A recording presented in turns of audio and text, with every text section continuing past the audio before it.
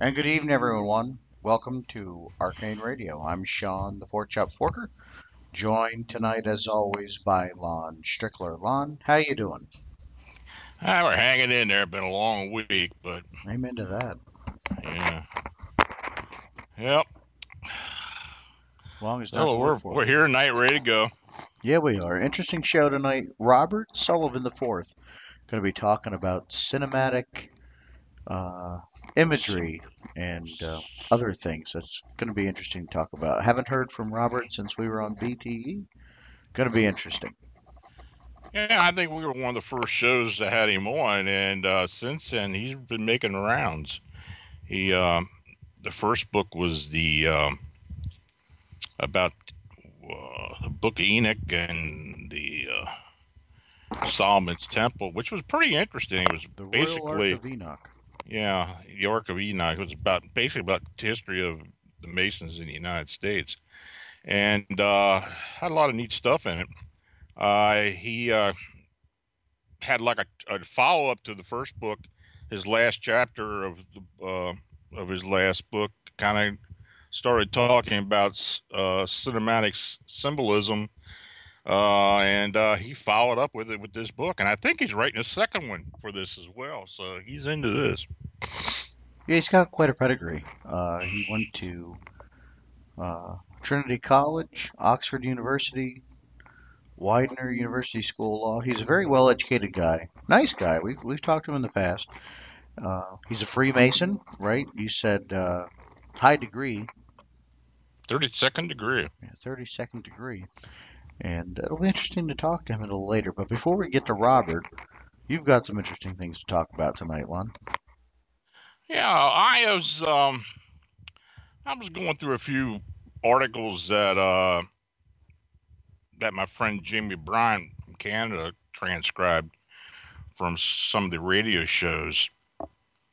And I noticed one where he had a caller that called into J.C. Johnson's appearance on Coast to Coast last October. And he was talking about these mini T-Rex encounters. This was in West Texas. You know, I've been reporting on the small dinosaur-like cryptids in South Texas for the last few years. In fact, I had published about, I think it was three posts on that. So this guy that called in, his name was Dan, lived in Bakersville, California. He said, I want to tell you about something that happened to me when I was about 13 or 14. He said he was living in Midland, Texas at the time, and we would ride our motorcycles in the desert outside of town.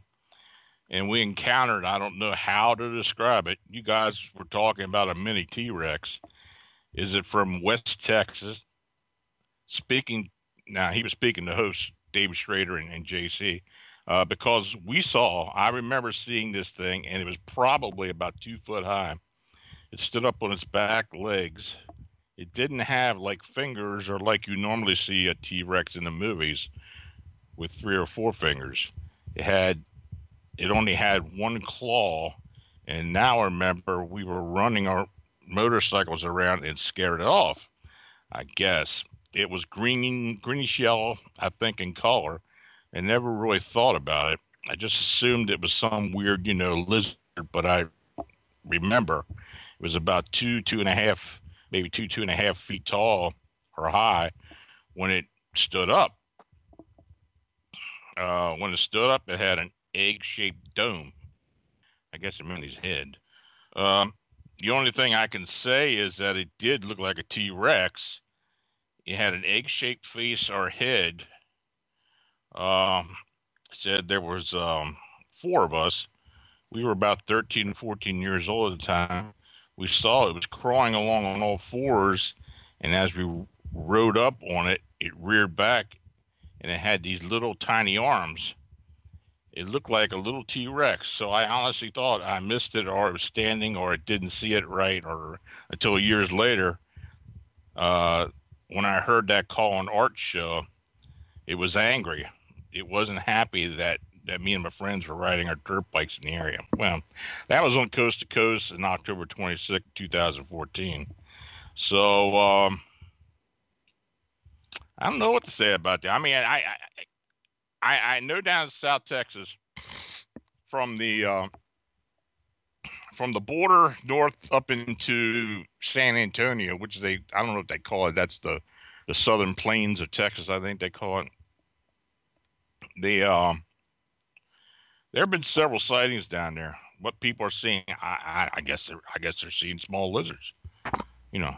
Well, I don't know. Mini T-Rexes are pretty rare. I can't Yeah. say I've seen one running around. No, and JC, I talked to JC today, and he told me that from what he understands, some of these get some pretty good size to them, upward to 9-10 foot. Well, Jesus, that's pretty good size lizard. So, I you wouldn't know, call that mini. no, and I know some sightings had come out of Utah as well at one point. There was a guy who had an encounter up in Montana at once, I remember, and he swore that was a T-Rex. So I don't know. I don't know what's going on, but it's there you go. Well, as long as it stays down there and doesn't start migrating up here, I'm okay with it. Speaking of Texas, they are looking to secede from the Union again, apparently. Oh Christ! I think that turns in every time the elections come around. I think that's something they start. So what they're going to do is they can keep their T-Rexes. Yeah. The first time, secede from the Union, then Mexico invade them. They don't want the United States to help. Well, stranger things have happened, and that's why you listen to Arcane Radio. There's another thing I want to talk about. I don't know how many people have been watching this show. Apparently, it's got a pretty good following. But there's a show out called Hunting Hitler. Oh yeah. And I posted something the other day. As when I was growing up, I was fascinated with Adolf Hitler and the Third Reich, and I don't know why, but I guess after I read William Shire's The Rise and Fall of Adolf Hitler, and I read a couple of other books too. I wonder, at that time, I wondered if Hitler had faked his death and escaped to parts unknown, because these Nazi hunters have found other members of the SS and party elite. I mean, why would it be such a stretch to believe that Hitler didn't get away? Well, apparently parts unknown is Buenos Aires, Argentina. Yeah. Well, I think the areas they're concentrating on are northern Argentina, near the coast, and who's to say they didn't create an elaborate ruse that that he actually continued to live his rest of his days out in secret. In 2009, and I remember this because I wrote about the Mystery Quest TV series, took the challenge of finding clues of Hitler's death. And, there had been speculation that he escaped South America, notably Argentina. And the witnesses had said that they had seen him around other parts of Germany. Regardless of the story, there is no tangible evidence of a corpse belonging to Adolf Hitler. Now, in the Russian archive, they had the Devon that he was supposedly killed himself, one with the bloodstains, and a piece of human skull with a bullet hole in it. So the Mystery Quest then at that time sent an American archaeologist to Russia to obtain the evidence from the items, and they brought it back to the United States for DNA testing. Subsequently, back in Germany, a team of experts was reconstructing the bunker using computer technology, attempting to figure out if the eyewitness accounts were plausible. Now, the underground bunker had large generators that might have been loud enough to drown out a gunshot. What they discovered was the original working generator allowed them to hear the noise intensely during the whole time Hitler apparently committed suicide. Now, around the same time, 3 U.S. professors were given access to the alleged remains. Their announcement was there was scientific DNA proof that the skull and bones that Russia had claimed since the end of World War II were Hitler's actually belonged to a woman between the age of 20 to 40, and her identity remains unknown. Now, this announcement rekindled the interest in the claim because Stalin said from the very beginning that he didn't believe, Hitler died. He believed he got away. And the truth is that no one saw Hitler and Eva Braun die in the bunker in Berlin. So, of course, the date that he was supposedly had killed themselves was April 30th, 1945. Now, no photographs were taken to document the claim that Hitler and Braun committed suicide. Hitler's body was never recovered. Go figure, right? Because we Yeah. wouldn't want proof or anything. No. And no definitive physical evidence exists proving Hitler died in a bunker in Berlin. So the questions left are, is it possible that Hitler escaped Nazi Germany at the end of World War II to plot revenge and to plan the rise of the Fourth Reich? If he did survive, how did he escape and where did he go? So since that time, several investigators have raised the historical possibility that Hitler did escape Nazi Germany at the end of World War II. The FBI and CIA records maintained at the National Archive indicate that the U.S. government took seriously reports at the end of World War II that Hitler had escaped to Argentina. And for the past month, the History Channel has presented a series titled Hunting Hitler, which was derived from 70 pages of FBI material that were classified in 2014. Now, the information in these documents indicate that the Bureau continued to probe the question of whether Adolf Hitler might have actually survived World War II fleeing to Argentina. Now, the show itself is described as an FBI cold case that has lain dormant for 70 years, leads a group of world-renowned investigators on the ultimate manhunt to finally answer the question, did Adolf Hitler survive World War II?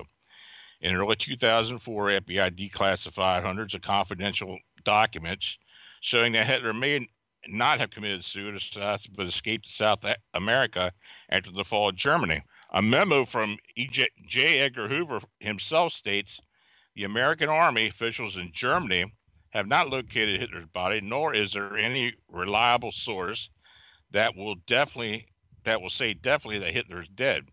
Now, armed with the most cutting-edge technology and these newly released FBI files, the team will approach this case like a modern death claim investigation.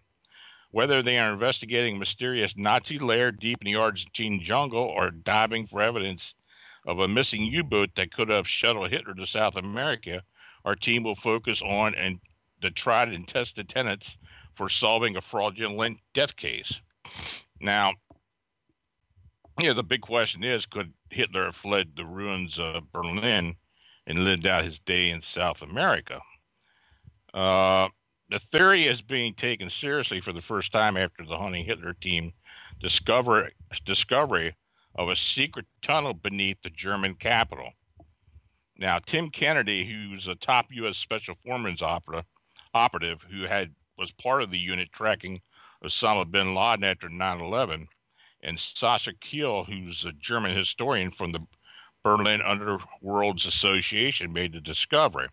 And they show it on the TV show. The producers and the researchers for the series learned that there was a mass Nazi exodus from Tempelhof Airport on April the 21st, 1945, the day after the last recorded public sighting of Hitler. Now, we've all seen that video, that film where he had walked out the bunker and was greeting some young Hitler youth. I don't know if you remember that or not. I don't know if I recall that one. Yeah, well, on that date, 8 planes were apparently loaded with the Fuhrer's personal effects, and there's a record of this. The team worked out that the Nazi leader could have made it from his bunker to the airport almost entirely underground using the existing subway which was built during the period, except for the final 200 yards. Now, rumors have long circulated of an unknown tunnel connecting the final 200 yards from a nearby subway station, once known as U6 and now called Loughbrook, to the airport. Using a state-of-the-art sonar device, the team located that tunnel. Once inside the now abandoned but well-kept airport, a false wall covering the tunnel entrance was found. This provides the missing link from what was the U6 subway station to Tempelhof and could have allowed the Fuhrer to escape without being captured above ground by the invading the invading Soviet army. Now, the team has also collected tantalizing information in Argentina. The evidence includes a sprawling, sophisticated jungle compound, underground Nazi hideouts, proof of monetary and support connections with Nazi sympathizers, and a location where U-boats were observed delivering Third Reich escapees. Now, it's going to be interesting to see the further evidence that's disclosed in the series. I think there's going to be 2 or 3 more episodes left, so, we'll see. Well, check your local listings for Hunting Hitler. Yeah, I tell you, it's very interesting. I kind of watched it out of a whim, figuring, it's going to be the same old thing. But they really, they really dug into this thing, and I'm kind of impressed with what they've been showing. Yeah, I got to check it out. You know me, I'm a huge fan on World War II documentaries. Did Hitler use body doubles? Sure. I would And in fact, imagine so. they think that was a body double that was actually killed. Yeah, so it's not impossible to think. In fact, not too long ago, I saw an article on the internet, and everything you read on the internet is real, but they were showing some photographic, I would call it photographic evidence, pictures of an aged fellow who looked like an aged Adolf Hitler. Yeah. I mean, it looked too eerie, too similar to him for me to discard it as just bunk. But well, there is a knows? grainy looking photo that's been making the rounds. I think it was from the late 50s, early 60s, where someone claims it was Hitler and one of his girlfriends. It's funny, the girlfriend was a black woman, which is kind of interesting. I don't know how that went over with. Go Hitler. So I don't know. It's possible. I don't know. So there's been a lot of speculation about this, but the fact that there's been all these Nazi war criminals that did escape, and in fact, Eichmann, I mean, they did catch him later, but Joseph Mengele, they never got him, but they did find his remains. I just pulled a picture up on the internet that we were talking about. Mm-hmm. And it's just weird. You just look at that picture, and though it is a little grainy, you look at that picture and you're like, that's Hitler. It's weird. Mm-hmm. But stranger things have happened in this life, Oh, yeah. I mean, who's to say they're not going to be able to find out he may have actually done it? I mean, there is circumstantial evidence that he could have very well done it. I mean, it's the most compelling evidence I've seen over all these years, and I don't know. I mean, it just makes you think if somebody the party elite and SS got away, why wouldn't he be able to? Oh, definitely. There's a show on Netflix right now called Nazi Hunters. Mm-hmm. You can pull it up. There's like 7 episodes on there. It's exactly what we're talking about right now, and it's just interesting that these guys were able to flee and then live these secondary lives as if nothing ever happened. Yeah. Yep. So, but if Hitler did manage to live and make it to Argentina, and Man, that's just a shame. No Mm, justice there. mm-mm. So we'll have to see what happens in the next couple weeks. See what the deal is with this. Uh, I guess how would we ever prove it though? well, I think. Uh, I guess the only way they could really ever prove it is if they somehow had DNA from, and they have relatives from Hitler's. Hmm. His son is actually his illegitimate son is actually still alive in France. Uh, they could get DNA samples. Uh, I guess they're gonna have to figure out where there are remains actually. Yeah, that's what I So mean. Where I would mean, you? if they do that, they can go. I mean, that's how they found out about Mengele. So Weird. yeah, it is weird. If Hitler did have a black girlfriend, that's gonna piss off a lot of neo Nazis. Yeah, they could prove it. Yeah, it's just a joke, folks. I hope nobody takes that too serious. But nonetheless, I mean, it makes a good point.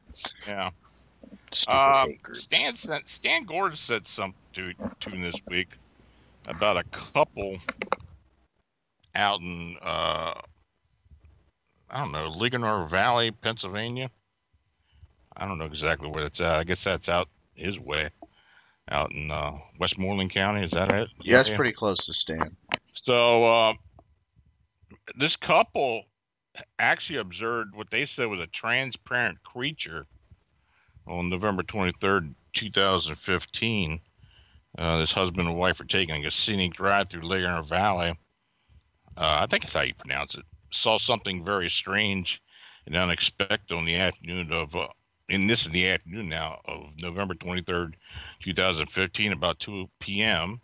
And they were traveling on a rural road about 2 miles from Ligonier.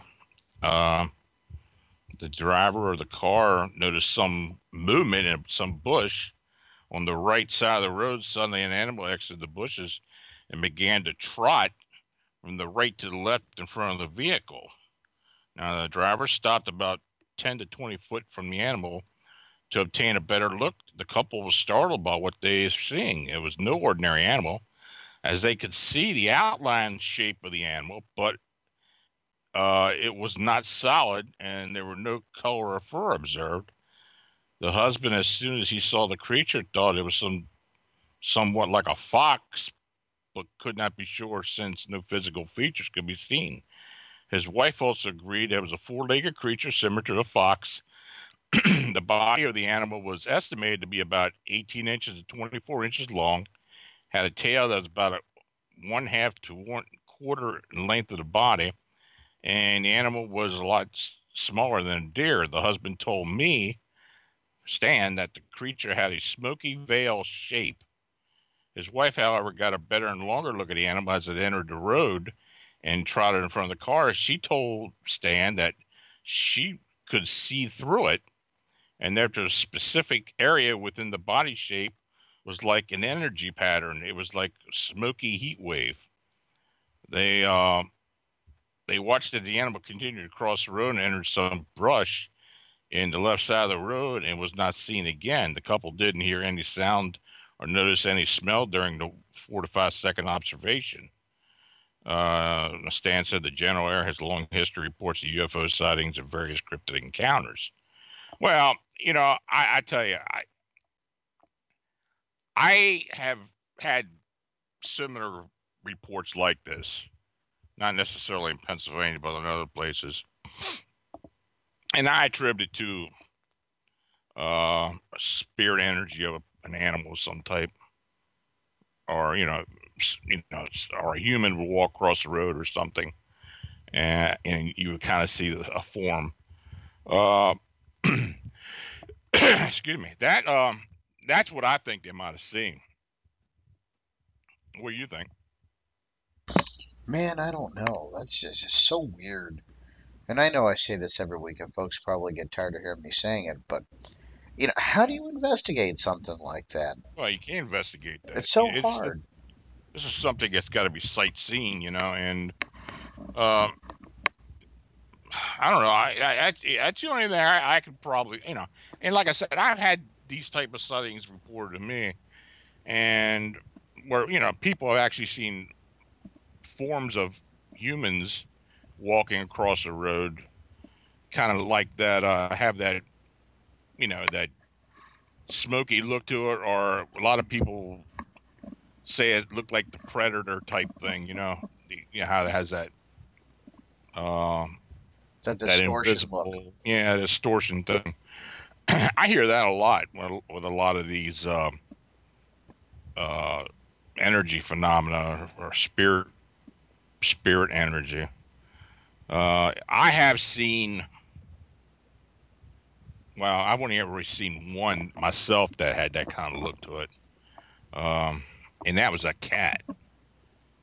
Like a mystery cat, or a... No, it was definitely a ghost of a cat. Okay.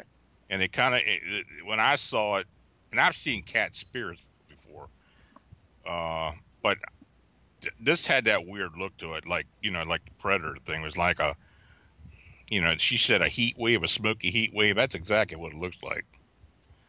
So I think that's probably what they saw. I always have that feeling that, or that thought that when they create these creatures out of movies and they add these effects, they know somewhere along the line somebody saw something like that gave them that idea. It's like, Yeah. wouldn't that be cool? Maybe, like heat coming off the street, when you're out driving and it's so hot and humid, you can actually see the heat coming off the road. Yeah, I think so. I think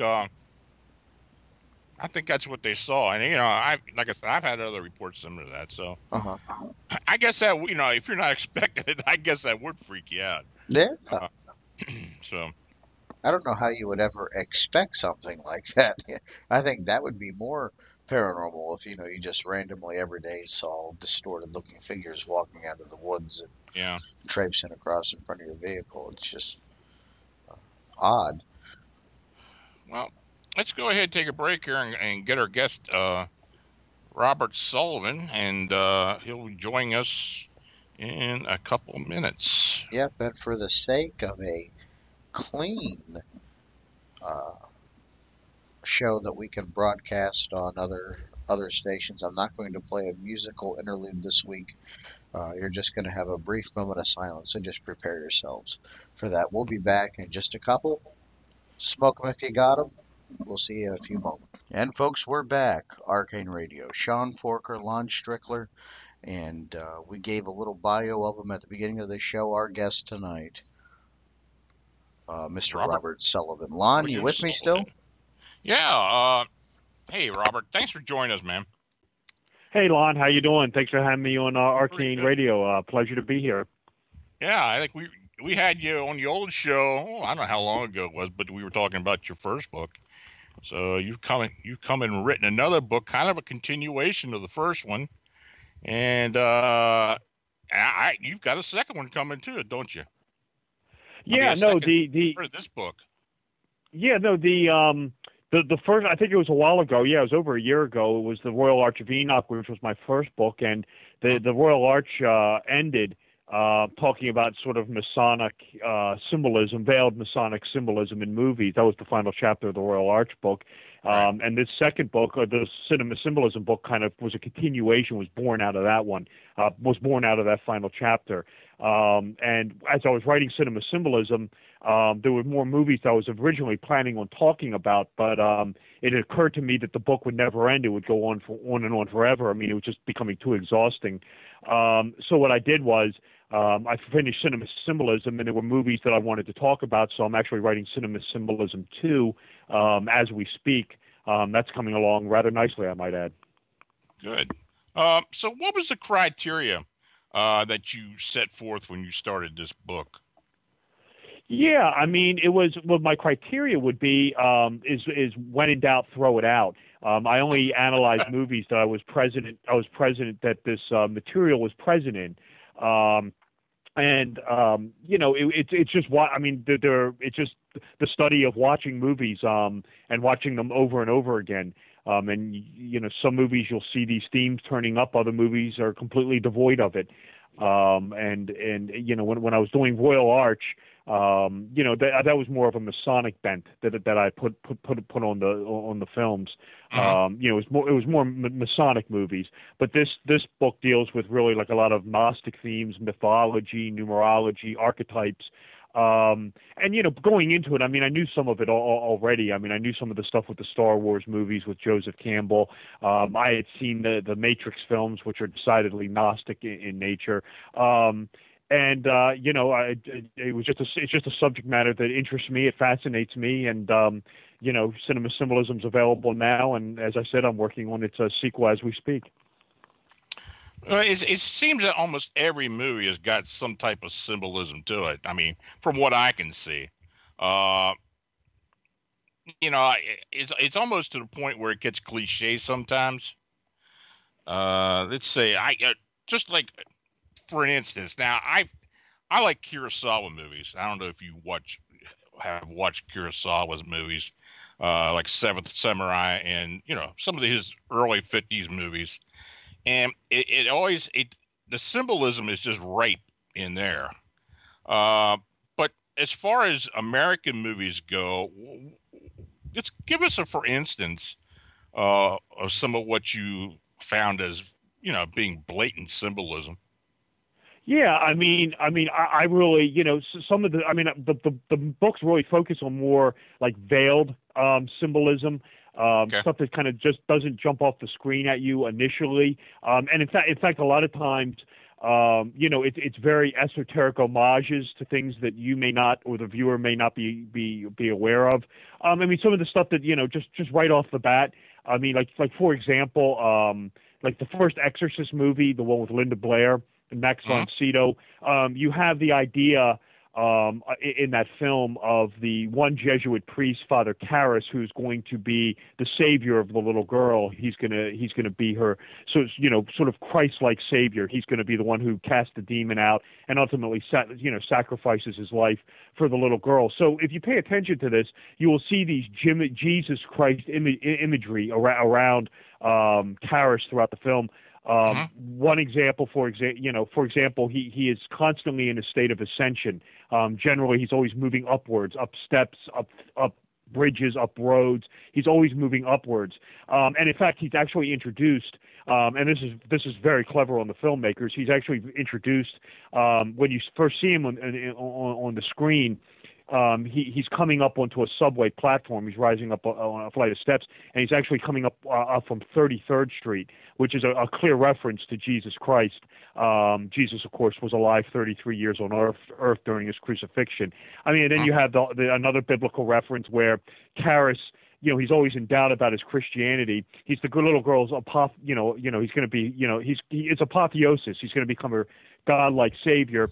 But his doubt about religion permeates the film, and of course he gets the demon out, but he dies falling down the flight of steps at the end, which is sort of symbolizing his skepticism about Christianity.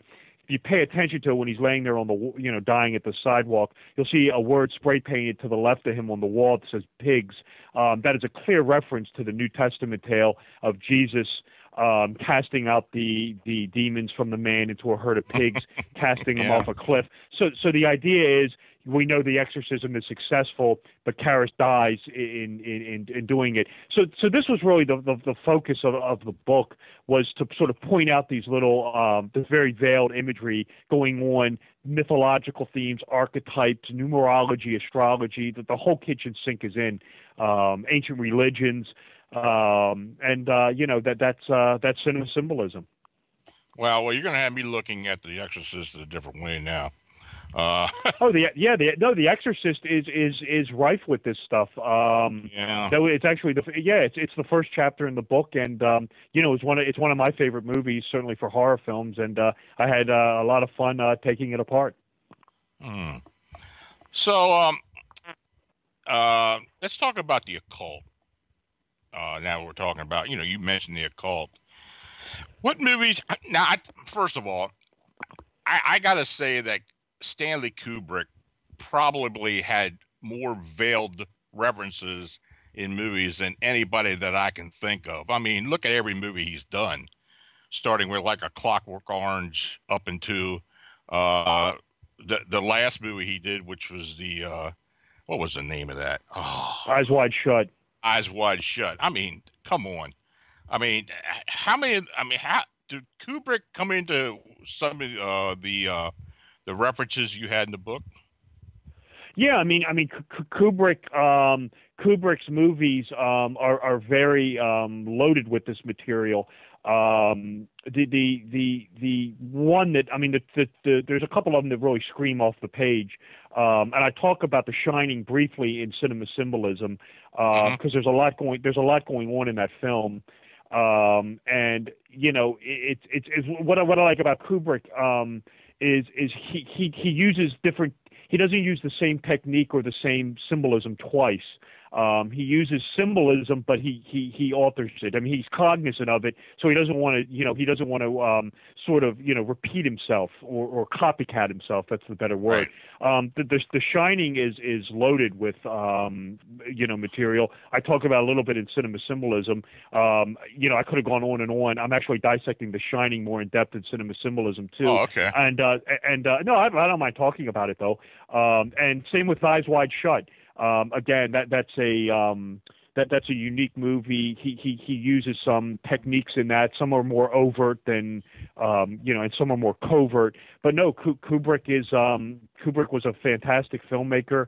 I mean, I like The Shining. I like Full Metal Jacket. Eyes Wide Shut is a movie that, to me, Kubrick really, that's where Kubrick kind of goes all in with, because I feel like with that movie, it's somewhat dull to watch. It's not the most exciting movie to watch. It can become very boring to be honest with you. But after watching, I think Kubrick is doing that on purpose, and I think that is intentionally done by Kubrick. And I think the reason he does that is he wants you. If you pay attention to that movie and you watch it between the lines, Kubrick is intentionally saying to you, you need to watch this movie symbolically, not literally. And he says that what he's conveying to the viewer is, if you watch this movie literally, you're going to be bored to tears, and I'm doing that on purpose. And the reason I'm doing that is because I want you to watch this movie symbolically. And if you watch it symbolically, you're going to get a lot more out of it than if you just watch it, exoterically. And I think I'm absolutely convinced he does that on purpose. No, but Kubrick's movies, The Shining, has lots going on in it. I mean, that's really just repetition 101. I mean, everything in The Shining is complete repetition, numbers, people saying lines back to each other. Something I talked about in Cinema Symbolism, and I can get into it if you want to go into another direction, was the whole notion of the Overlook Hotel being a representation of sort of the dark side of the United States, being sort of the dark side of America, being built on the Indian burial ground. Certainly symbolizing the birth of the United States at the expense of the Indian nations. Before they get to the hotel, and you'll see this throughout the film. Wendy Torrance and Danny Torrance are dressed as the American flags. They're always running around in red, white, and blue outfits. Even Ullman, when he's sitting at his desk, is wearing red, white, and blue with the little American flag next to him. So you have this whole notion going on of the Overlook being this sort of sinister representation of the United States going up against the Native American nations. You'll find that in The Shining. There's a ton more going on in that film, but it's a great film. And again, it's something I talk about in Cinema Symbolism, but I get into more in Cinema Symbolism too. Yeah, it's kind of interesting. There've been several movies in the last couple of years since Kubrick passed away that I kind of think took the style of Kubrick, and I'm talking about Ronnie Howard. In fact, when he did the Da Vinci Code and in Angels and Demons, it kind of follows the Kubrick style of symbolism, and of course the Da Vinci Code. Talking about symbolism, there's just so much of it there, and but it seemed like it was a connection there somehow. Yeah, I mean, it's funny you mentioned those two movies, Angels and Demons and Da Vinci Code, are actually two movies I delved into in the Royal Arch of Enoch. Okay. Because no, I don't mind talking about it. Mm-hmm. Angels and Demons I'm bringing up briefly in Cinema Symbolism too, but there's more symbolism in. I mean, I definitely see parallels with sort of Kubrick's style of filmmaking. I mean, angels and demons aside, when you get into Da Vinci Code, I mean, of course, you have esoteric themes to begin with, just right off the bat. I mean, you have some veiled imagery going on in that, and it's funny if you have the DVD or Blu-ray of that movie, I guess the DVDs and Blu-rays varies. Mine has it. There's an interview with Ron Howard in one of the making of sections, and Howard talks about how he put little homages into some of the things going on in the book. Like, I mean, I know at one point you see a Les Mis poster, and this was referencing Victor Hugo, who was rumored to be in the Priory of Zion, things like that. But then Howard talks about this very another level of symbolism going on, and he says, I'm not even sure what it is. He said, but I know it's in there. And to make a long story incredibly short, you will find some very veiled Masonic references to this Royal Arch of Enoch degree, specifically the number 13, that pops up on the screen time and time again whenever wisdom is needed or knowledge is sought, or wisdom is being revealed. And this ties into what's going on in the Royal Arch of Enoch ceremonial. And again, this is something I really took apart more in Royal Arch of Enoch.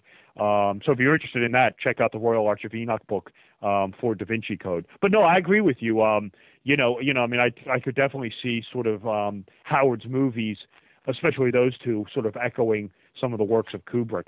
Yeah, when I first watched it, it kind of did seem to me like a Kubrick film. I mean, just the way it was presented, and these symbols that a lot of these directors will use, a lot of veiled symbols. I mean, it's almost that they don't want you to see it, but that you kind of see it with I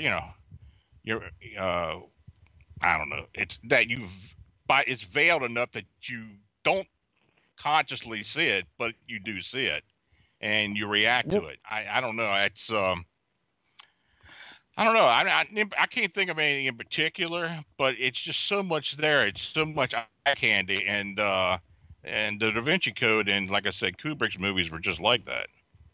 Well, I mean, I can give you some examples for this, and I think I know what you're talking about. I think what you're saying is the material's there on the open screen, and you kind of see it, but your subconscious mind picks up, right. picks more up on it. And I don't disagree with this. A large section of the book, not a large section, but I delve into the philosophies and theories of Carl Gustav Jung, the famous psychiatrist, who talked about this, in his works ad nauseum. I mean, and I believe, his research is critical to understanding this as to why it's turning up and why it's being used. And I get into that. I get into that more in the book. But just aside, I'll give you some more examples of this, and this ties into with The Exorcist and with Kubrick, because they both use this exact same trick. So, for example, I'll do The Exorcist first, and I'll tell you how Kubrick used it. If you pay attention to The Exorcist, you have the whole notion. The whole movie is based around this evil demon, and this is really what is called it's what's called Manichaeanism. It's light versus dark, good versus evil, Zoroastrianism. In Christianity, this is God versus the devil. Same thing.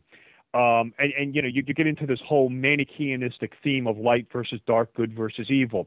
In The Exorcist, you have, the girl living in Georgetown, and this evil force invades not only the home, but in Georgetown in general, takes possession of the little girl. All hell breaks out, loose quite literally. And then to get the demon out, what do? You call in the two sun priests, the Jesuits. What's the symbol of the Jesuits? The sun. So it's the sun casting out the dark demon. And it's interesting, in The Exorcist, Kubrick uses this exact same trick in The Shining. At the beginning of The Exorcist, you will see when Chris McNeil, the mother, she's filming a movie within a movie at Georgetown University, and she decides to walk home. You will pay attention to this. You've seen it 1,000 times, but your subconscious mind has picked up on it more than your conscious mind is. She is accosted by a group of trick-or-treaters. What that is triggering in your subconscious mind is, that this is now Halloween. Halloween is the celebration of the halfway point between the autumn equinox and the winter solstice. This is the death of the sun, the death of light. The darkness is taking over, quite literally, as the days are becoming shorter. Night, aka evil, darkness is exalted.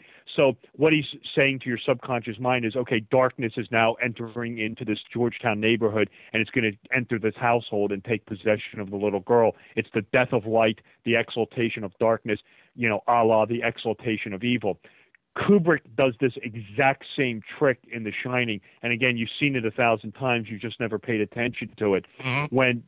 When Jack Nicholson, is meeting with Ullman at the very beginning of the movie, when they're having their little meeting, Ullman tells him, he says the hotel's operating season is from around May. I think he gives him the 1st or the 15th to October 30th, and then it closes down. And then, of course, we know, you know, from watching the movie, that the very first day when the Torrances arrive, that's obviously the next day after the hotel's closing, everyone's shutting down, all the guests are gone, the staff is leaving. This is Halloween. Right. And it's the same. It's the same effect. It's darkness is now allowed to roam. It's the winter months. Evil and darkness is exalted. So what happens? All the evil demons and ghosts can come out to play in the Overlook Hotel. So this is some of the techniques these guys use to convey these very esoteric themes to your subconscious mind. You've seen it on screen 1,000 times. You just never, you know, it's affecting your subconscious mind, and it's conveying these hidden messages to you. And again, this was part of the reason of writing the book, was to point this out to the viewer, because when you become aware of this, when you become cognizant of this, you know, I think the movies become much more enjoyable. You'll see different levels and layers going on in these movies, you know, that you haven't experienced before. Okay. I had somebody say something to me a while back, and I don't know why I just thought of it, but you're the person to ask. Why do you notice in a lot of films, even though they're not trying to say it's nothing to do with the Masons, but you'll see representations of the square and the compass. In other words, I know of one movie somebody was telling me about, was the modern version of Flash Gordon. Where Clytus, it's Clytus. Where's the little Masonic square and compasses on his chest? Right. Yeah, I mean, in some instances, I think this may be done for theatrics. I mean, it could be. I mean, it's interesting that you mentioned Clytus, because I actually mentioned this in Cinema Symbolism too. You know, I mean, in the context of that movie, there would be really no reason to present that, other than maybe to convey the whole idea of the Masons being, you know, sort of hidden puppet masters, and Clytus being sort of this hidden manipulator of Ming. I mean, I guess you could draw a nexus there. But no, I mean, you know, again, I guess what I would point out to the listeners, and you know, one of the things that's really critical, you know, when it comes to this research and writing these books is the context of the movie, and the context that it's being presented in. That is really key to this. And it's really key to breaking down these movies. You know, is it a Gnostic movie? Is it alchemical? Is it an archetypes? If so, what type? Is it numerology? Is it Masonic? And in some instances, it could have, you know, a guy could just be wearing a Masonic ring for no reason, just for other than theatrics, you know, or what have you. You watch a TV show like Sleepy Hollow, it's very critical. And it definitely has some hidden meaning to it. So again, I would just say it's the context of the movie. But I'd noticed that before with Clytus and Flash Gordon, and the only thing I could figure out with it was it's either coincidence, or it's just a costume design that's completely innocuous. If you want to get into it, maybe they are trying to convey this idea of Clytus being this hidden hand. Certainly, I couldn't really argue that. Certainly possible. Yeah, because I have noticed similar symbols at certain places, but that's the one I do remember. And because I had seen a picture of it not long ago, and it reminded me again of it. And I was just wondering what you thought about that. You know, also there is one particular movie talking about Masonic symbols are veiled. I don't know if it's anti-Masonic intentional anti-Masonic, but the movie From Hell. Oh yeah. With Johnny Depp, where Ian Holm played supposedly Jack the Ripper. It was veiled as Jack the Ripper, but apparently he was the one that was doing the killings, and he was a Mason. And they showed so many references to the Masons in that movie. I was kind of shocked in a way that much was actually shown. What's your thought on that? Yeah, no, it's funny you mentioned From Hell. That's a movie that I'm actually taking on in Cinema Symbolism too. There's a lot of veiled imagery going on in that. The Masonic stuff is pretty on the surface. This whole idea, the whole idea that the Jack the Ripper killings. I mean, I can totally break this down for you. The whole idea of the Jack the Ripper killings being a Masonic operation comes from a book written by a man named Christopher Knight called Jack the Ripper, the Final Solution. And he proposed this theory. I don't buy into it. I've researched it 50 ways from Sunday, and there doesn't seem to be any truth to this whatsoever. The idea is that the Queen's physician, a man named Sir William Gull, who was alleged to be a Freemason. The problem with the theory is there's no evidence to suggest this guy ever was. This is the Ian Holm character in the From Hell movie, where he is clearly presented as a Freemason. And the whole idea was that there were these the prostitutes in Whitechapel were privy to this knowledge that the Duke of Claremont, I think it was, had a secret affair and that his lover gave birth to a Catholic child, and this Catholic child would have been aligned for the throne of England, which of course can't happen. You can't have a Roman Catholic sitting on the English throne. So Gull was enlisted to murder these women, and he did it in some sort of Masonic fashion. And this is, there was this government cover-up about it. The chief inspector was a Freemason. And this is the crux of his book, and of course, this is the crux of the From Hell movie. There's actually another movie, believe it or not, that people know From Hell. There was a movie that came out in the 1970s, I want to say. It's in the 70s or maybe early 80s. I want to say it's in the mid to late 70s. And they took Christopher Knight's book, and they turned it into a Sherlock Holmes movie with Christopher Plummer playing Sherlock Holmes. It's called Murder by Decree. And it's the same story. It's Jack the Ripper as a Freemason killing these women, and there's this giant Masonic cover-up. Make a long story short, the material in From Hell, and of course the From Hell story is based on Alan Moore, who is very into the occult, very into Gnosticism, very into mysticism. I don't want to give too much away because this is something I'm talking about in Cinema Symbolism too, but I will say that From Hell has a lot going on in it that's beneath the surface, quite literally, involving alchemy and what is known as chaos magic.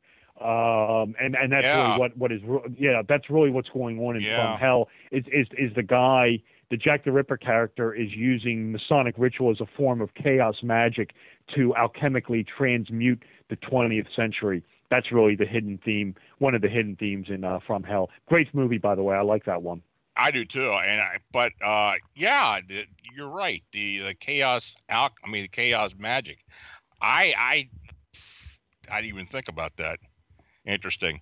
Well, somebody in the chat room brought up National Treasure, and that was the next movie on my mind. I mean, you had to have had a field day with that. Didn't read the book, but you have had to have a field day with that movie, didn't you? Oh yeah, I mean, National Treasure. My goodness gracious. This is a movie that I dissected in Cinema Symbolism, in the Royal Arch of Enoch book. I dissected both both National Treasure and National Treasure 2. My goodness gracious. The first National Treasure movie is a Masonic ritual. You are literally watching a Freemasonic ritual on the screen. It's the Royal Arch of Enoch ceremonial. The Royal Arch of Enoch ritual, which is the basis of my first book, which is the examination of my first book. Make a long story short, it's the ritual is the recovery of this Masonic Knights Templar treasure, quote unquote Templar treasure, in the subterranean vault beneath the holy ground in Jerusalem. And this is exactly what the National Treasure movie is. It's the recovery of this hidden treasure vault, this Masonic treasure vault, in a subterranean vault beneath the holy ground, and only it's in New York City, which is a clear reference to the Royal Arch Masons and DeWitt Clinton, this very famous and powerful early Royal Arch Mason. He was a former mayor of New York, former governor of New York.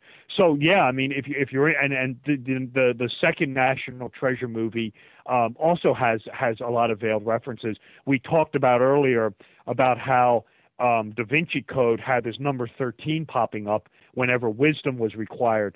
You will, and again, this is referencing this Royal Arch ritual. It's the 13th degree in the Scottish Rite. You will find this actually in National Treasure 2 at one point when they need information, they need knowledge, they need wisdom. Riley at one point speaks up and says, "Oh, turn to chapter 13 of my book." That's where, that's where you'll find the answer. So yeah, I mean, a lot of very veiled Masonic themes and esoterica going on in National Treasure 1 and National Treasure 2. If you're interested in that, check out Royal Arch of Enoch. That's why I took on those two movies. And when you think about National Treasure, I just thought of this when you were talking. You were talking about the hidden treasure underground. And I was thinking, that's kind of a veiled reference to the Oak Island treasure, where it may possibly be the Knights Templar that had buried whatever they might have found in Jerusalem. That's one of the theories, but of course they're now digging on Oak Island, and it kind of gets that theme to me. I don't know about you. No, it's funny you mentioned that. I think we may have mentioned that in the last show, if I briefly remember. But no, I don't mind talking about it. If you get into Masonic history, and we talk about this ritual. I mean, then you start, the Royal Arch was a 700-page book, talking about how important this ritual is. You start to ask yourself, is this ritual trying to convey some lost legitimate history? So you get into the notion of, okay, let's say the Templars went to the Holy Ground, they had their base on the Temple Mount. That's history. Let's say they did find something in a subterranean vault. They brought it back to Europe. We have all of a sudden, whatever it was, maybe material wealth, kabbalistic wisdom. We have all these Gothic cathedrals start popping up with geometric perfection, incorporating the golden ratio, astrological alignments, the solstices, the equinoxes, Vesica Pisces. Then we have the suppression of the Templars in 1307. They go underground. Okay. And then at some point, they want to conceal this wisdom. So what do? They go to Oak Island and build a subterranean vault to conceal this stuff. It's very possible. I don't, and that's exactly what Oak Island is. It's a subterranean treasure vault. There could be a nexus there. I think that is certainly a rational argument, and I wouldn't scoff at someone who put that forward. I talk about it briefly. You get into the whole notion of, I'll just get into this quickly. You get into the whole notion of, the Templars going to Scotland with Rosslyn Chapel, being this Templar headquarters. And there's, evidence that this was their base of operations. Maybe from there they went to, there to Oak Island to conceal this treasure. If you look at the Masonic ritual, and again, this is another nexus to this thing, the ritual, the Royal Arch ritual revolves around the construction of the second Jewish temple, which is known as the Temple of Zorobabel. And actually, Rosslyn Chapel is actually modeled after the Temple of Zorobabel. So again, this is another Templar nexus, Royal Arch subterranean vault. So no, what you propose and what you suggest with Oak Island, I would not scoff at, and I think is certainly in play. I would have no problem with that theory. Yeah, I don't know. I just thought of it. I was also thinking about there's a lot of movies that they don't have a actual reference to Freemasonry, but they kind of put out that Illuminati thing, which a lot of people do associate with Freemasonry for whatever reason. Just like Lara Croft, the Tomb Raider, the movie, JFK. That's another one. They have all these. I don't know. I mean, they don't really show the Masonic symbols, but they reference like skulls and UFOs and I don't know, ancient prophecies. Yeah, well, I mean, the Illuminati is certainly part of Freemasonry. I mean, it was a sect of, Masons, really, hell bent on creating, what you would call a new world order.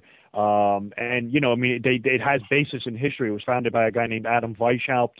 It appears to be, it is Masonic in origin. He was a Freemason. There are ties to the Jesuits with this. It's funny that you mention the Illuminati. I mean, I don't disagree with what you're saying. As in Cinema Symbolism 2, which is the book I'm writing right now, I don't want to give too much away, but I actually have a chapter in this titled "The Illuminati in Film." And I delve into some films that that have illuministic themes in them, but also the Illuminati is actually mentioned. And of course, Lara Croft Tomb Raider is one.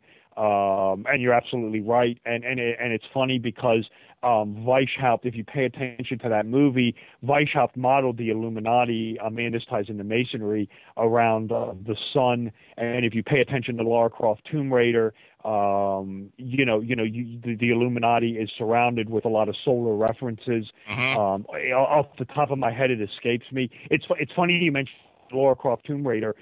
Pay attention. That movie is based on a video game.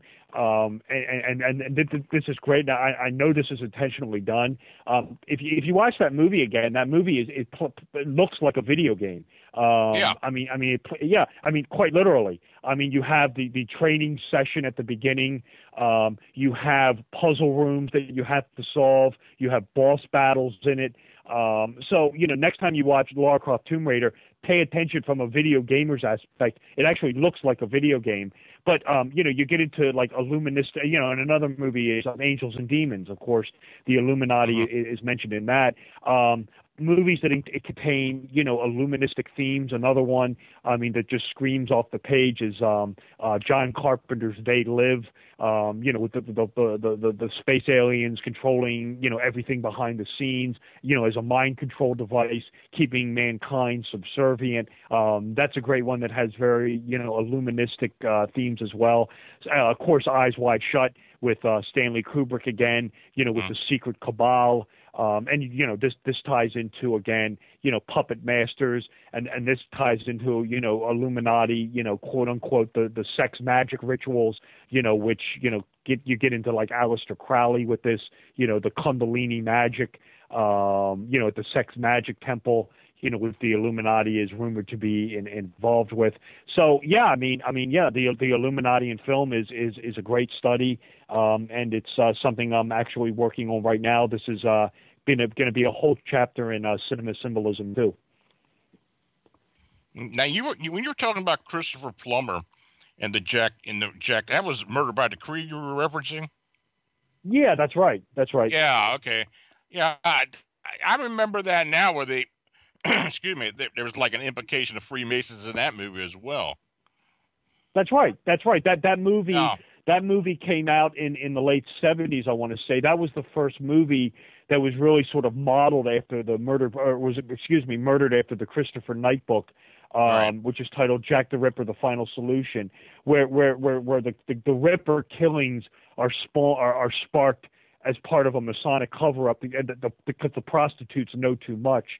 And that's where they turn into a Sherlock Holmes movie. Yeah, and you're absolutely right. Christopher Plummer played Sherlock Holmes. It's been a while since that movie, but he solves it at the end and then is shut up. The Masons tell him, look, just be quiet or you're going to get in trouble. And this is the same thing that happens at the end of the From Hell movie with Johnny Depp. They tell him to shut up or you'll be in trouble. And of course, he eventually does, and I don't want to give too much of the movie away. But yeah, the whole idea of the Jack the Ripper killings being this grand Masonic conspiracy was put forth in this book. And again, I'm familiar with it. I don't buy into it.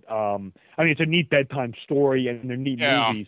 But I mean, I don't believe that there was ever any sort of Masonic hidden hand behind the Jack the Ripper killings. Now, in your book's lead-in, you've made some statements that I need some answers to. First of all, 007, where did the numeral designation come from? Oh yeah, I mean, this is something I get into in cinema symbolism. Yeah, this is one of my all-time favorite. I have a whole chapter on the James Bond stuff in cinema symbolism. That's out now. This isn't in cinema symbolism too. Oh, the James Bond stuff is great. Ian Fleming. In World War II was in British counterintelligence. One of the guys who was under him was none other than Aleister Crowley. And the 007 sigil. Is that right? 007. Crowley was a double agent in World War I and World War II. And the 007 sigil of Bond is a reference to an Elizabethan spy master and occultist and astrologer and basically Queen Elizabeth I's personal magician, a guy named Dr. John Dee. Yeah, you got it. John Dee himself. When Dee was infiltrating the Holy Roman Empire and he would write espionage correspondences to Queen Elizabeth, he signed the correspondence 007 or 007. And the symbol was supposed to be eyeglasses. It was two circles with a line over it and a line down it. It looks like a 7. And the implication was that he was her eyes in the field, and the correspondence was for her eyes only, which is where that term comes from. And Dee was involved with the spy ring with Sir Francis Walsingham, people like Giordano Bruno, Edward Kelly, Drake Raleigh, basically to protect Queen Elizabeth I from the Society of Jesus and radical Roman Catholics, for lack of a better word. But no, Dee was one of her spies, and Fleming, there's a very, very deep hermetic and occult influence on on Fleming coming from Crowley. And there are examples of this all over the place. I mean, I could do another 2 hours on this if we had time, but Fleming wanted to use Dee and Kelly's Enochian magic as an enigma machine against the Germans. When the British captured Rudolf Hess and threw him in the Tower of London, of course, Hess being Hitler's deputy, not all, but a lot of the Nazi hierarchy was interested in the occult and astrology. Right. Crowley actually went to Fleming and said, "Listen." He said, you got Rudolf Hess. We know he's into the occult. We know he's into astrology. Crowley said, listen, let me perform some Ars Goetia demon summoning in front of this guy. We'll scare the living hell out of him, and we'll try to get him to talk about the Nazis, and Hitler's proclivity for the occult, and see if we can't find out some secrets and use it against him. Fleming loved the idea and actually went to Winston Churchill with it. As the story goes, Churchill vetoed the idea. But 007 is none other than Dr. John Dee, Queen Elizabeth I, Enochian magician. Well, yeah, he was an occultist and everything himself. I mean, that floored me. I didn't know that where it came from. And if you look at, we don't have time for it, but if you look at, Fleming was very influenced by this, and just briefly, if you look at the Bond movies, I have a whole chapter on it. You will find a lot of hermetic and esoteric symbolism, the unification of the sun and moon, the alchemical wedding, alchemy, Auric Goldfinger, who's transmuting the gold in Fort Knox to make it worthless, to make his worth more money. We have the dragon, Hugo Drax, the illuminist, Ernst Stavro Blofeld, who wants to take over the world.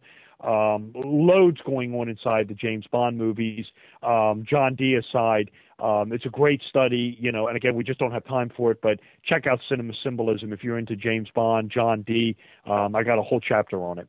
Yeah, I'm gonna have to get it now because that's I love the Bond movies, and I definitely got to get that. So you also put some references in here to the giant faces that passed judgment on General Zod and his lieutenants back in the Superman movie from '78.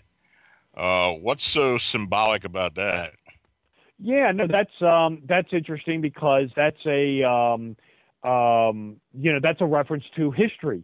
What you are actually witnessing on Krypton there is something that was once a historical fact. You are witnessing the idea of standing before judges without a lawyer, without representation, where a prosecutor can present the case and you have no say on it. And justice is passed on you immediately, is something that is in history. It was called the Star Chamber, and it was a series of judges, and it was part of the English court system, where if you were brought up on a charge, you could face judge and jury and execution, or without a lawyer. And there was a movie on Star Chamber as well. Yeah. Yeah, the movie with Michael Douglas was reflecting that. It was a group of judges who were passing justice on people who the Star Chamber movie with Michael Douglas was people who had gone to trial but had gotten off on a loophole, but they knew they were guilty. So the judges were meeting in secret to put an assassin out to kill the guilty person.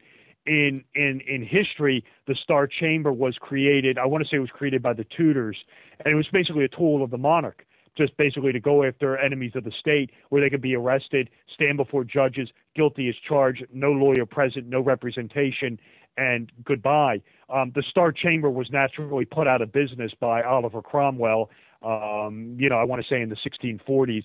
In fact, when the Puritans came to power, it was one of the first things Oliver Cromwell did was, in the Long Parliament, was put out of business the Star Chamber. So the point being, getting back to the Superman movie, the next time you're watching Superman with Christopher Reeves and you see that opening scene with General Zod, know that what you're watching was was history. You're actually watching history on screen, and that once existed here in England. And you're watching a cinematic Star Chamber before your very eyes with General Zod there and the giant faces, the judges passing sentence on Zod and his cohorts. I don't know how you figure this out. I mean, that would seem like a reach to me, but now how you described it, you're absolutely right. But I mean, what this was all? Yeah, no, I mean, what happened was when I was doing Royal Arch of Enoch, the Royal Arch of Enoch book. That was a product of 20 years of history and writing and researching. I was a history major. I love studying history. And Royal Arch of Enoch began back in 1992. The book was published in 2012. And what I essentially did, Lon, for lack of a better word, was I took that 20 years and I turned it on Hollywood.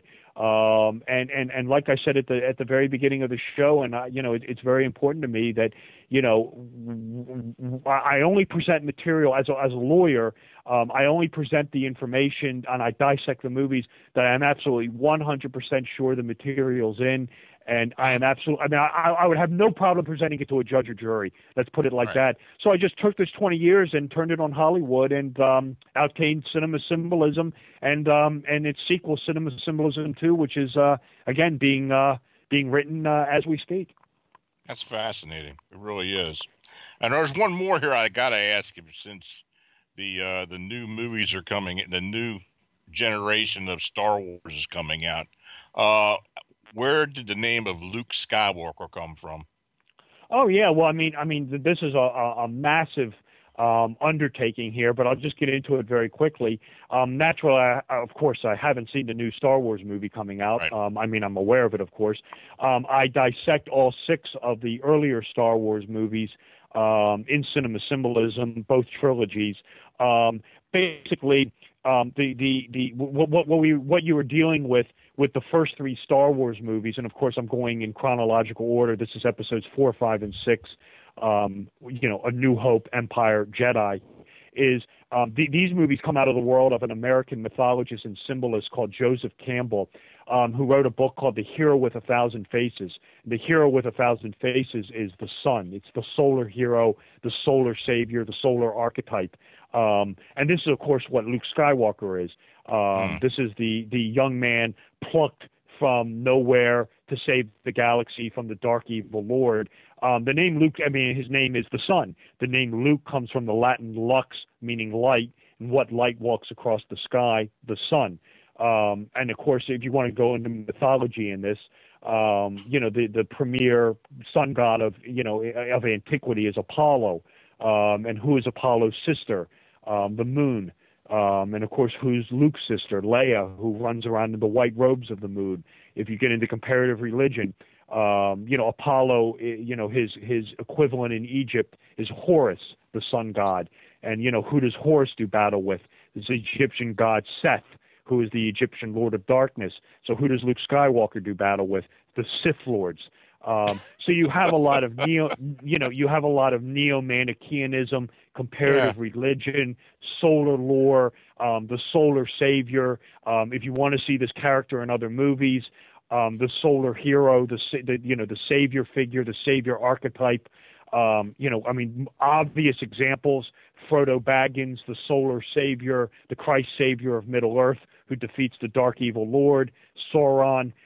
If you want to go to a more modern movie, or a more, movie set in the modern world, the Matrix films, Neo, the Christ-like resurrected savior who's going to save mankind from the dark evil machines. If these are more obvious examples. If you want to see more hidden examples of this, 12 Monkeys, Terry Gilliam, 12 Monkeys, 12 Houses of the Zodiac, James Cole, the resurrected savior who comes back to save mankind from a deadly virus, James Cole, JC, Jesus Christ, who helps him, the sacred feminine, the psychiatrist Raleigh, the sacred feminine, she's the only one who believes him, just like Mary Magdalene's the only one who believes Jesus. So, the solar savior, the solar archetype, very popular in film. Some more movies are more exoteric than others, but Star Wars is a great study, and I do all 6 movies in cinema symbolism, so check it out. Now, the Star Wars, do you think it was actually written like that? Do you think no question. Really? Wow. Absolutely. I mean, Lucas has said over and over again that the Star Wars movies are based on Joseph Campbell's book. What Campbell talks about, I'll get into this briefly. What Campbell talks about in The Hero with a Thousand Faces, it's the solar journey of this solar hero. And what Campbell lays out is certain things happen to this hero on this journey. And one of the great examples is, you'll find this in all these movies that I just talked about. My God, the character even looks alike. Is what Campbell talks about is one of the things that the solar hero eventually, he says it happens very earlier in the journey, is he encounters the hermit, the wizard figure, and the wizard always, helps the hero along. By the wizard possesses the wisdom, but only gives it out piecemeal and helps the hero on his journey. And of course, in Star Wars, in Episode 4, this is Obi-Wan Kenobi. This is Yoda in Episode 5. This is Gandalf the Grey in Lord of the Rings. This is Albus Dumbledore in Harry Potter. They all look alike. It's the old Greybeard character. This is definitely intentionally done, and I get into some of the symbolisms and themes of the first 3 Star Wars movies, Phantom Menace, Clones, and Sith. Very, very interesting themes going on in those movies as well, and those are all George Lucas. This is definitely intentionally done, no question about it. It's almost like it was based, and maybe some of these other movies were, to the journey of Jesus. Oh, of course. It's the sun. It's you get into the whole thing with Jesus being the sun figure, the sun god. The 12 apostles are the 12 houses of the zodiac that help the sun god on his annual journey. You have the death and resurrection. Right. You have, come on. You have, you have the death and resurrection of Jesus. Neo Anderson is killed and resurrected. You get into, you absolutely find these Jesus solar themes surrounding a lot of characters in movies. And of course, if this is something I get into more in Royal Arch, is the whole idea of Jesus being the comparative sun god, with Jesus being the resurrected savior, being assisted by the 12 houses of the zodiac. We have Christmas coming up. The birthday of the sun is December 25th. 3 days after the winter solstice, the sun being dead for 3 days, then being born on the 25th. Then of course we celebrate its birthday on the 25th. The sun is resurrected from the tomb of winter when the winter months die after 3 months at the vernal equinox. This is Easter. The Jewish people call this Passover, when the sun passes over the equinox on its way to the Tropic of Capricorn. This is all This is all just one giant solar allegory from start to finish. You'll find this in movies. And if you're more interested in it from a comparative religion standpoint, check it out in the Royal Arch of Enoch book. I have a 100-page chapter on it because actually, believe it or not, this whole solar journey is being mirrored in Masonic ritual. And again, this is something I talk about in Royal Arch of Enoch. Well, you sold me. Now I got to buy the book. I'm sold. Well, let me just wrap up on this, Lon, and I'll just say this real quick. If you're interested in purchasing the books, you can get the paperbacks, but I would just add that as a holiday sale, Christmas, Hanukkah, Kwanzaa, winter solstice, whatever your flavor is, the e-books of Cinema Symbolism and Royal Arch of Enoch are currently on sale for $6.99. They usually sell for $10. They're on sale for $6.99. That's the Amazon Kindle, the Barnes & Noble Nook, the Apple iBookstore version, on sale right now. It won't last forever. It's a holiday sale. So if you're interested, it's much cheaper than the paperbacks. The ebooks of Royal Arch of Enoch and Cinema Symbolism are on sale right now as we speak for $6.99, but the sale won't last forever. So jump on that immediately. Well, I'm going to go there tonight after the show and buy it. I surely am. I'm looking forward to the second one now, and I haven't read the first one. I mean, this is pretty cool. I mean, I didn't really expect all these connections, but it's very interesting. And this thing with Aleister Crowley and Ian Fleming, that just flips me out. I didn't even realize there was a connection there. That is. Oh, so yeah. Cool. I mean, you could get into a whole thing. I mean, I have a whole chapter of it in the book. I mean, you could almost call it the occult world of Ian Fleming. When you get into this, yeah. I mean, he was, he's hanging around with Aleister Crowley. Just real quick, if you want to see other examples of this, another guy who was involved with the spy ring was a man named Dennis Wheatley.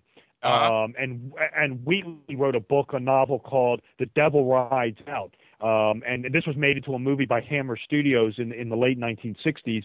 And there's an Aleister Crowley magician in that. He's played by Charles Gray. It's Mokata, is the Aleister Crowley figure in that. So yeah, I mean Crowley, when it comes to Fleming and Dennis Wheatley, I mean he's all over the damn place.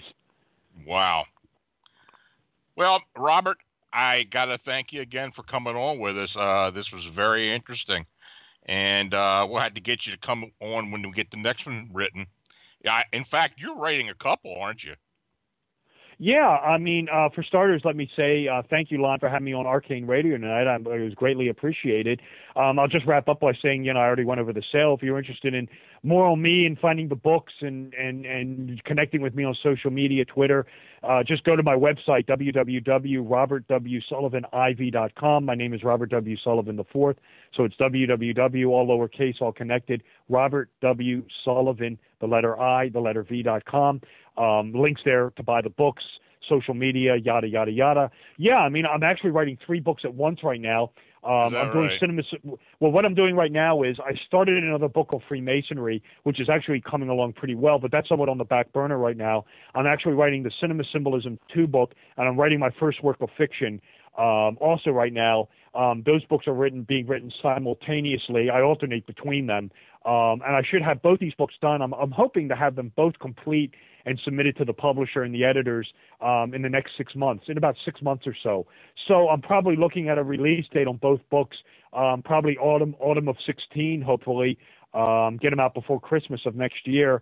And then my plan is once these books are going to go out, I'm going to finish off this next book on Freemasonry. This should be the last book I write on Freemasonry. And this is just going to really fill in a lot of the gaps on Royal Arch, fill in some more of the backstory. But no, Cinema Symbolism 2 is being written right now. My first work of fiction. It's called A Pact with the Devil, about witchcraft. It's all kind of good stuff. And now we got conspiracy. Those two books should be coming out probably late summer, autumn of 16. And then I'm going to go to work on another book on Freemasonry and probably another book on cinema symbolism. Cinema Symbolism 3 will probably also get started at some point. Well, we're going to definitely have you come back with us. And no, it's a great show. I'd love to. All I can say is thanks again, and we'll be catching up with you. Well, thanks, Lon, for having me on Arcane Radio, and it was a great show, and we'll be talking. Okay, take care now. Okay, bye-bye. Bye. Great interview, Lon. Fantastic. Cool stuff. It was very good. Very I'm good a stuff. Bond freak. I'm telling you, my wife was a Bond nut, and I'm a Bond nut, and my son is as well, and it's that just blew me away right there. I'm just sitting here like, oh my God, there's so much to this that I didn't even realize. So much to this stuff. Yeah, it really is. I got to get the books. I got to read some of this. I'm definitely getting it, and right now they're on sale for $6.99. Amazon.com. That's right, on the Kindle. And you can buy Lon's books too for the holidays. Yes, buy Lon's books for the holidays as well. On the Kindle. All right, folks. Well, show will be pop up in the archives. Lon, been a good night, and we'll catch you folks around on the next episode of Arcane Radio. Good night, everybody. Mm-hmm.